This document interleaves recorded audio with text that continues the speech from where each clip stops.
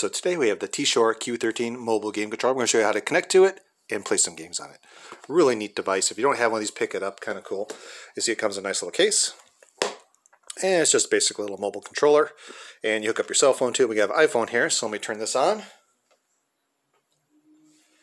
And so what you do is you set your Bluetooth to scan and you hold down the on button. The on button's right here. Hold it down for a few seconds and you see it'll kind of flash.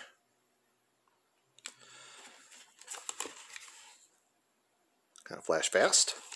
And if you watch down here, you'll see the Xbox wireless controller shows up. So it's called Xbox wireless controller. And we'll connect to it. And you see we are connected. Then all you have to do is plop it in your device. And you can tell that when it's connected, all the little lights light up. So really nice. And you pop in your little device like that, and you can play.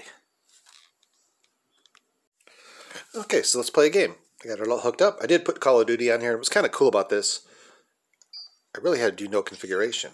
You can see it all works great. Actually, it's kind of a lot of fun.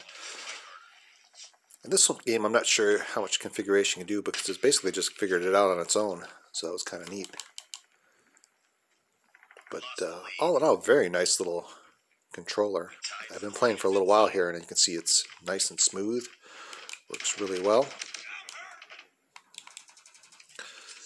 But really nice, the TiSHORE Q13, great little device, especially if you're looking for kind of an Xbox type controller for your cell phone. Really nice device. I'd highly recommend this. Pick one up.